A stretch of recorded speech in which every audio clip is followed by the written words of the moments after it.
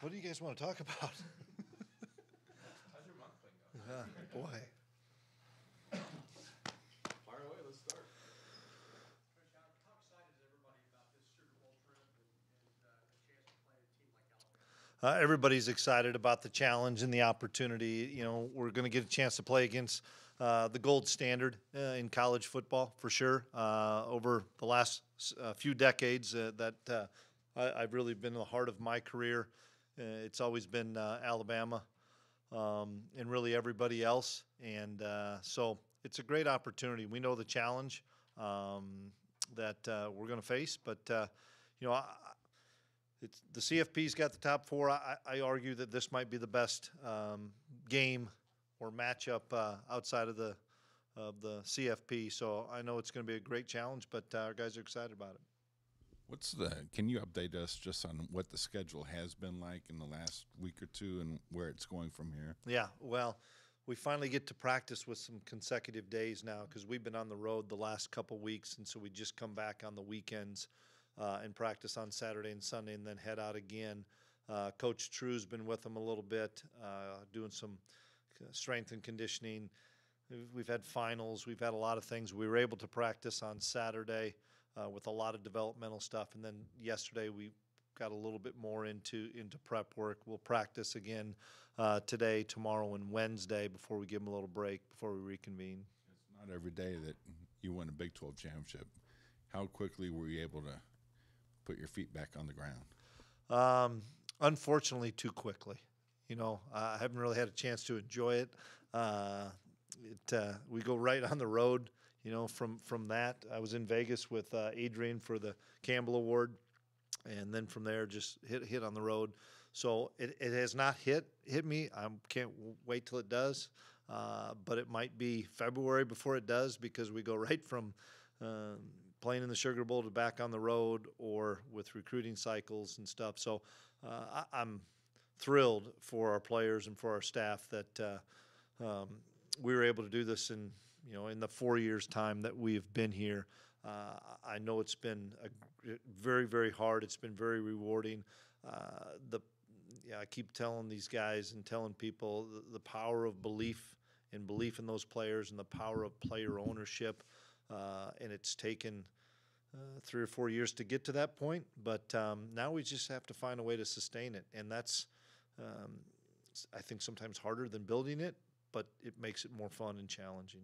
Switching gears really quickly, Eli Huggins is a guy, a 6-year guy, came back to this team. What does that mean to you for him to be able to do that, and what has he meant to this team this season? Well, Eli's everything. He's a captain. He's one of our true leaders on defense. For him to, make the plays on the goal line stops in that big game, and Eli and I have had some conversations. He came back for a reason, and that's not just to compete for a 6-year. It was to win a championship. And, Eli's a pretty humble guy. He's not going to be publicly stating this is why, only reason I came back to win a championship. But deep down, I know that was one of the reasons that he really felt like we had the opportunity. And it was critical for us that he did come back because he's been such a huge part of this to get us where we're at.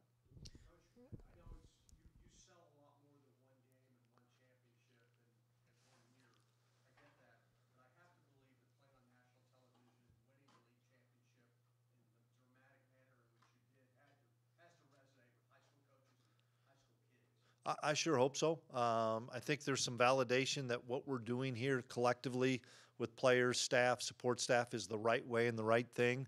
I don't know if everybody outside of this place believed that was the case all the time, but gave us some validation with our own staff, myself, our own people in the building, as well as when we go out to schools and to see players that you know what, you can go to Kansas State and be a champion. Something that I always say we have been talking about since the day I was in here in 2019 and Gene introduced me to the football team, that if you believe and you take ownership, you can become a champion. And I firmly believe that was not just me talking to try to get kids motivated. I firmly believed that could happen. Did it happen sooner or later than I thought. You know what?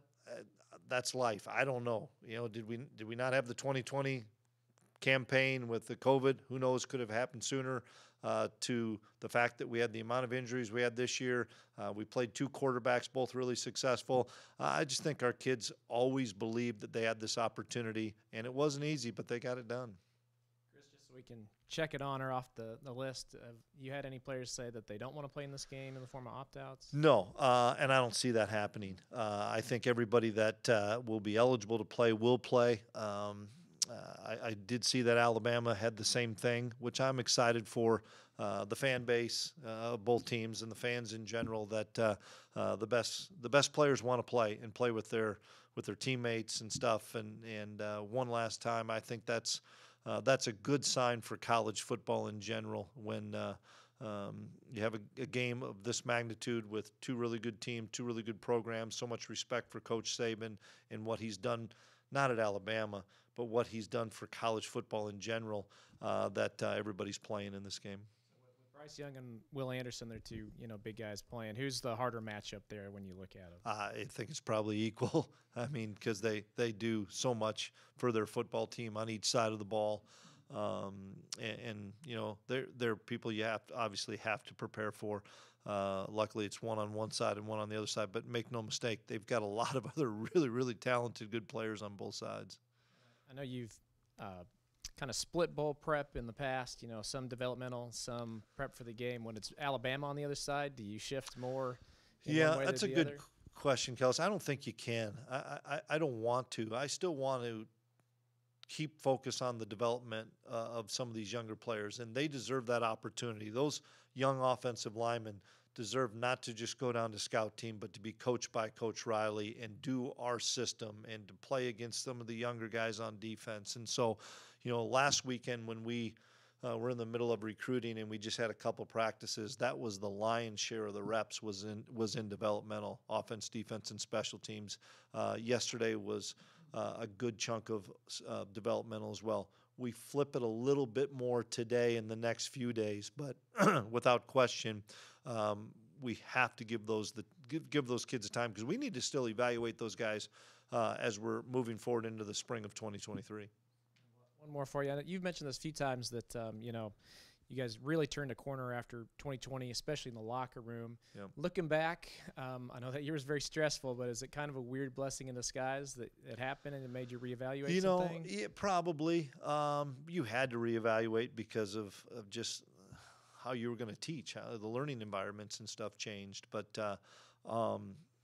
I think everything happens for a reason. I really do. I knew when I came down here this was to follow Coach Snyder was not going to be an easy task because of everything that Bill has meant to Kansas State and to college football, and it was the greatest turnaround in college football history, and all those things that you'd hear all the time. That I think you have to go through some of those rough patches, and it's made me better as a leader. It's made me better as a mentor. It's made me better as a football coach. It's made me age a lot more in the last few years as well.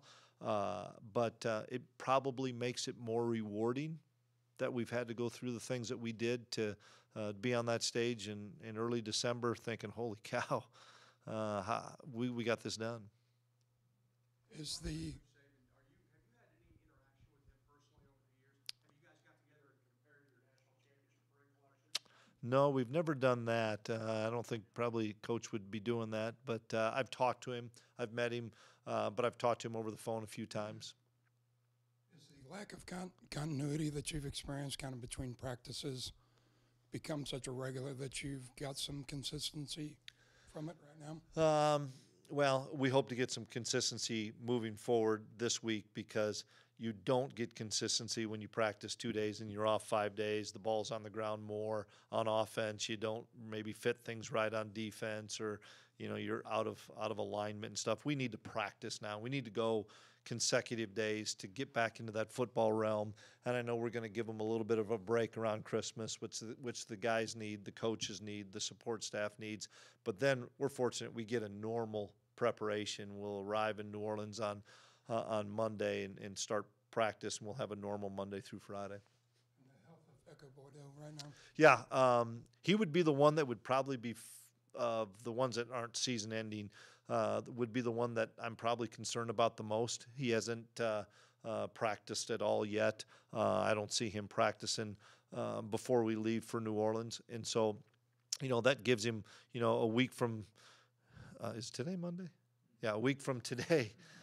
A week from today is when we get down to New Orleans, and that will be a better tell. And he still says he's playing, which I love. He said, "Coach, I'm playing," but he's got to continue to do some rehab, and we'll see how it is next Monday. Is there a comparable Big 12 comparison to number 7, Ja'Cory Brooks? Boy, I haven't even thought about it.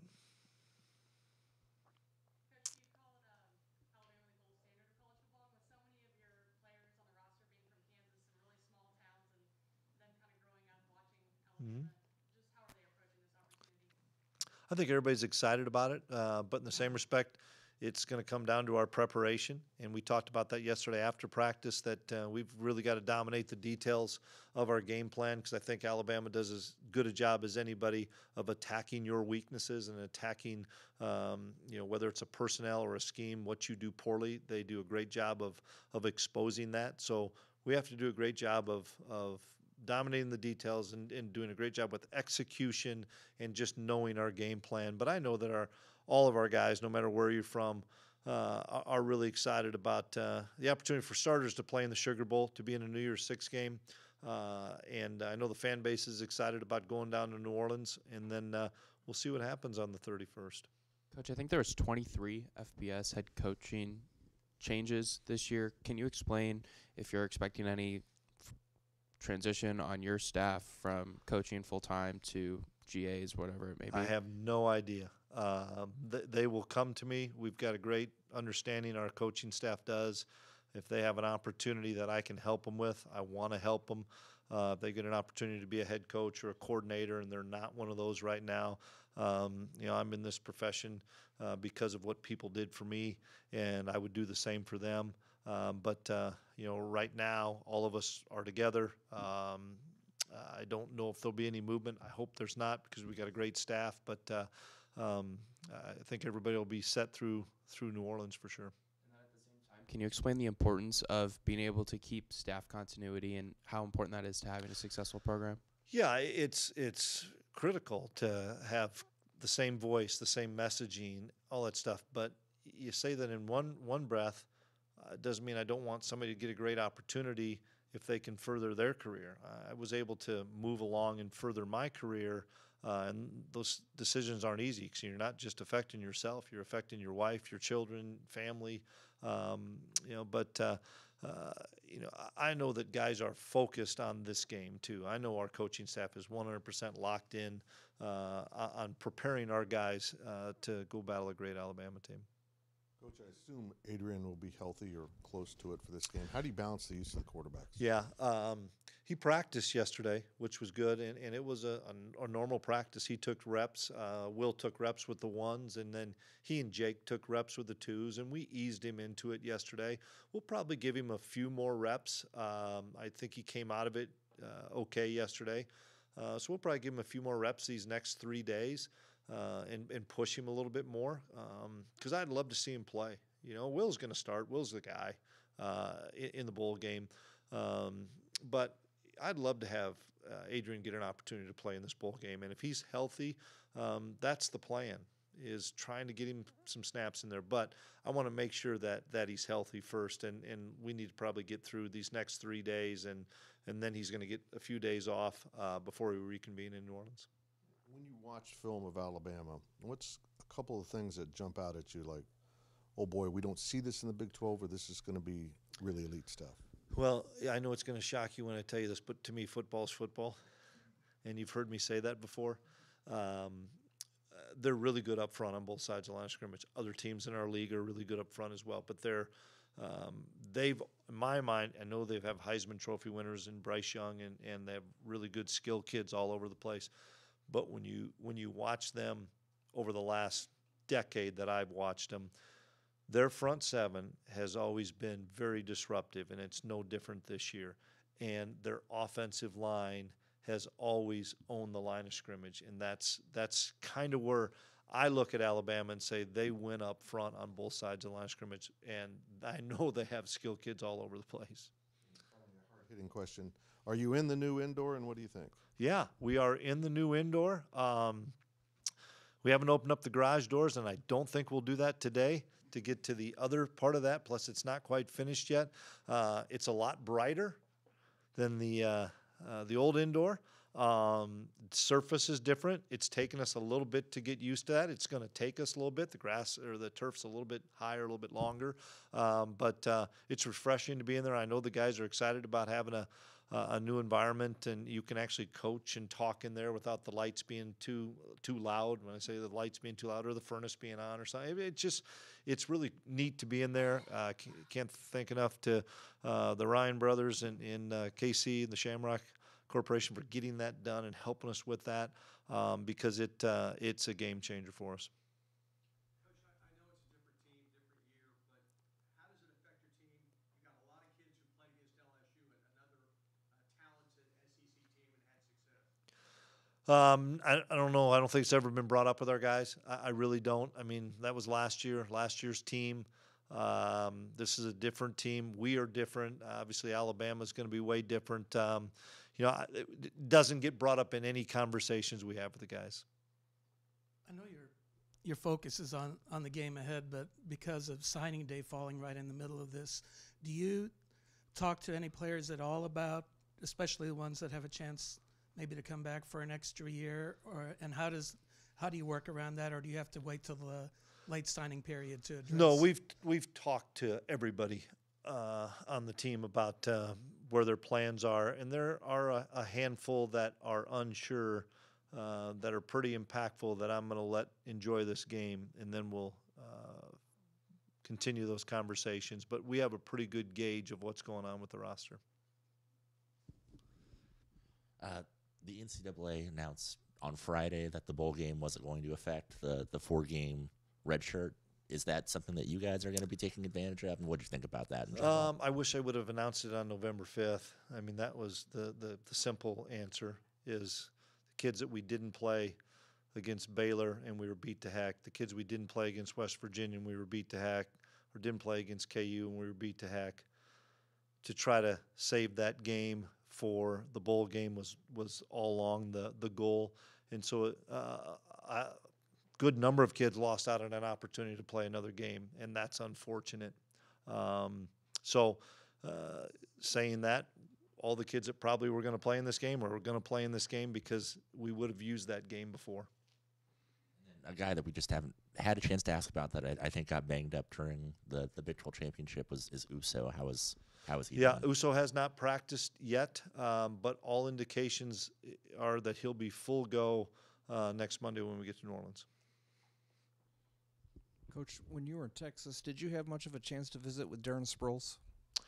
Just said hello to him before the game, but that was it. How much of an inspiration do you feel he is to guys like Deuce and others of that physical stature? Oh, I'm sure he is. I know that he's one of the greatest players in college football history, with him being in the Hall of Fame, let alone the NFL.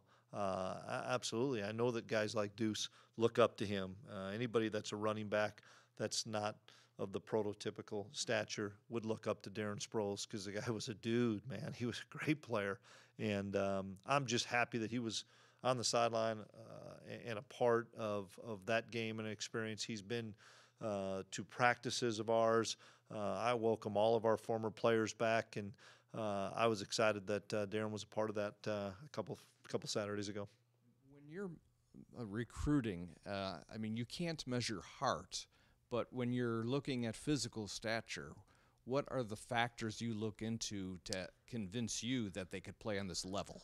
Well, you look at a kid like Deuce Vaughn, you turn the video on, and you're like, we'll take that kid. That kid's pretty special. And then you bring him up because you want to make sure that the character and the integrity match the ability, and they exceeded the ability in my mind. And he and his mother came up when he came on his visit, and all he wanted was a chance. That's all he wanted, was a chance, because I don't think anybody else in Power 5 was giving him a chance. And when you flipped on his tape, you knew he was good enough to play, no matter what size he was. But then when he sat in my office and you saw the same infectious smile that you guys see every day, and a kid of character and integrity, and a family with character and integrity, it was like, we're not letting this kid go, and we're gonna jump on him and see if he'll take it, and he did. And I think some people probably regret that. One final one from me. There's been a lot of national recognition of Deuce in the last week or so. Can you share your thoughts on reaction to that? I will say the same thing that Deuce would say. We've got an unbelievable offensive line that has worked its tail off, that have opened up a lot of holes. And we've got great tight ends, fullbacks, wide receivers that block. Colin's done a great job of calling plays, and Deuce with the football that he wouldn't say is as electric as anybody I've ever been around. You got a few guys who will have to, decide if they want to maybe go to the NFL after this season or not. How do you, as a coach, plan on handling those conversations with guys and advising them when the season's over? We'll talk about it after the bowl game, and they are already gathering that information, and I'm going to help these guys make the best choices for them and their families.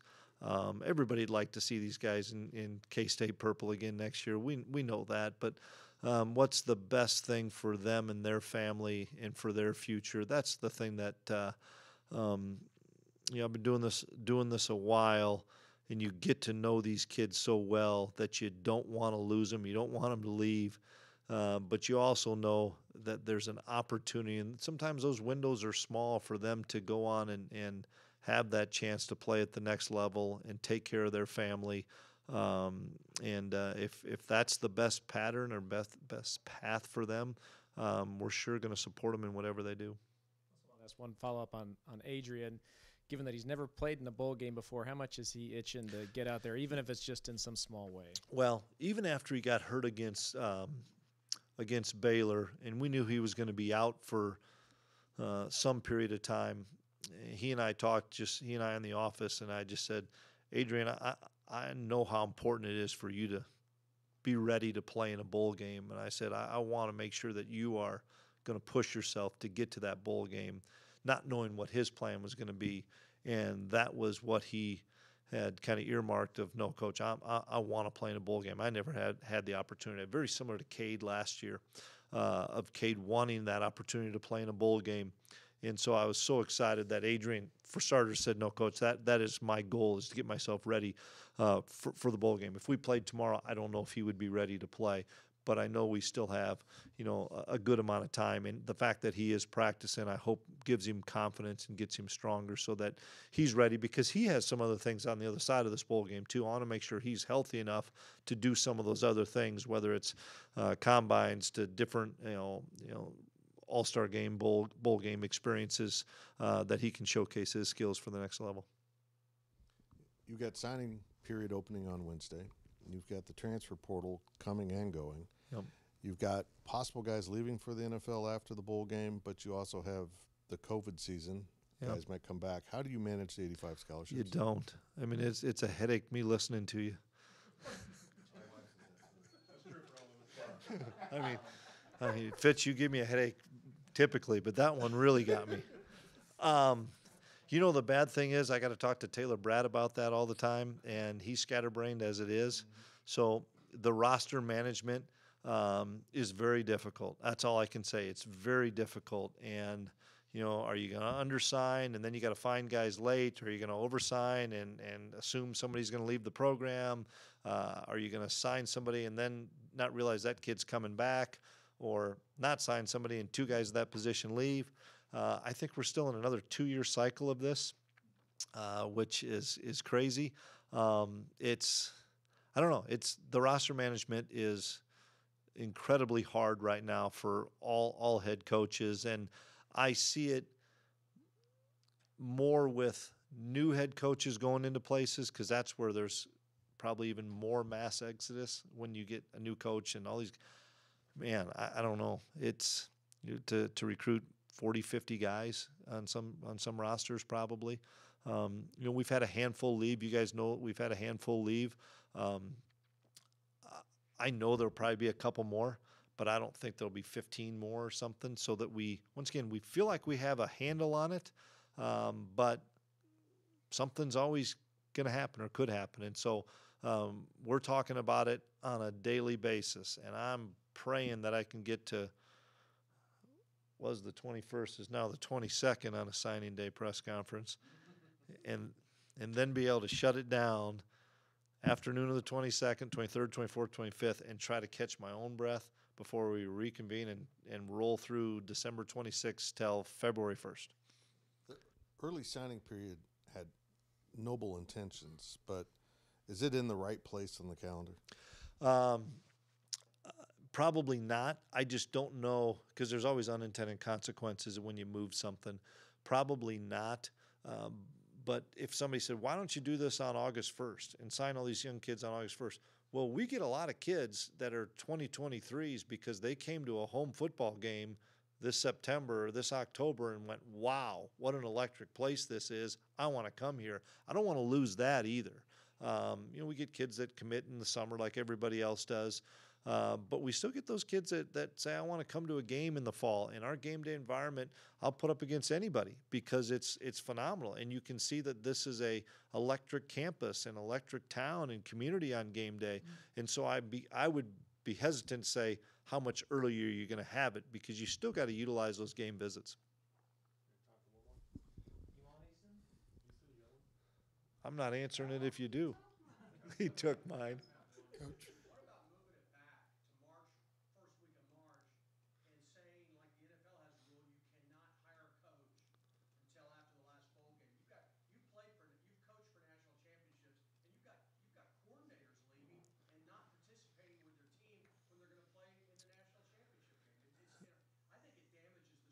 Yeah, but if you push it back to March 1st, then nobody's going to early enroll in January.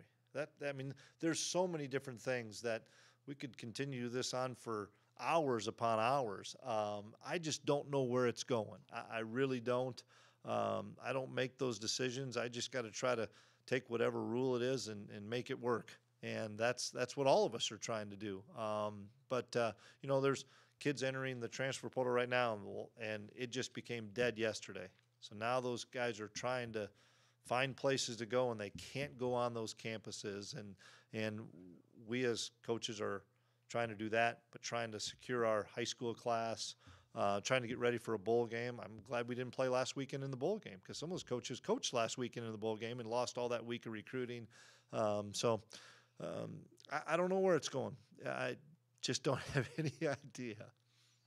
Coach Cooper Beebe's one of those players with a decision to make. So how vital of a cog has he been along the offensive line? He's been phenomenal. Another All-American that deserved the recognition. He's that offensive line together has had so much continuity, so much chemistry together. It's been fun to watch. And the one thing I'd say about that group, as many snaps as those guys have played together, they keep getting better and better this year. All right, appreciate it. See you Thursday. Okay. Yeah, we'll see you Thursday.